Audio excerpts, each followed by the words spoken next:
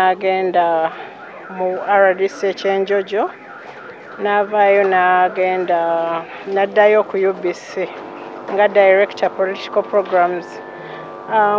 Abadde musajja mulungi mwesimbu ate nga ayagalwa abantu era ffenna nsuubira nti byonna bye tufuna ebirungi bye tufuna byonna tubijja lwakuba erinnya lye yakola mu mawulire ne mu mbeera ze, naye nga yadde yali musajja wa ttutumu, yabeerako Master of Ceremony emirundi mingi ku mikolo egy'enjawulo egya gavumenti, era yasigala nga mwetoowaze, era obwetoowaze obwo naffe yabutusomesa, atusomesa okubeera abeetoowaze abalungi era ab'empisa.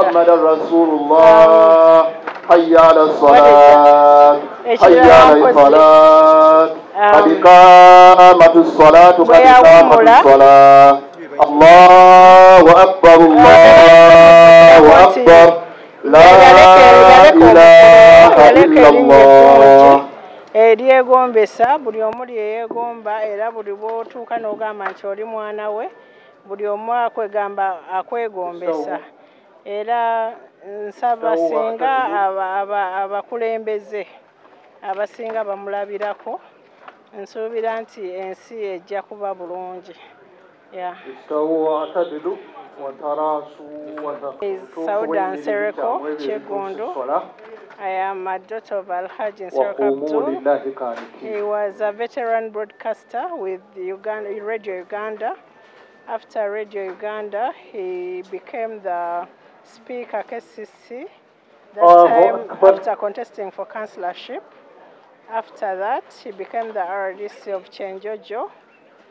After he became he went back to UBC as the Director of Political Programs.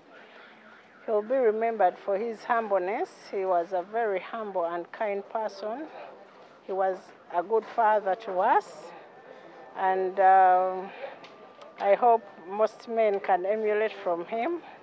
His social capital is still standing. The people who are here, most of them are here because of who he was.